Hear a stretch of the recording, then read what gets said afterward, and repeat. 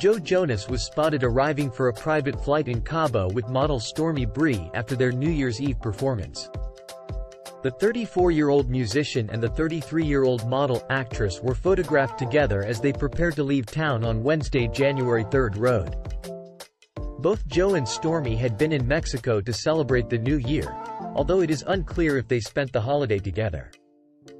On Instagram, Stormi commented on a post by April, saying, "Love you guy SSSSSS," while April expressed her gratitude with the caption, "Gracias por todo heart on fire," which translates to, "Thank you for everything."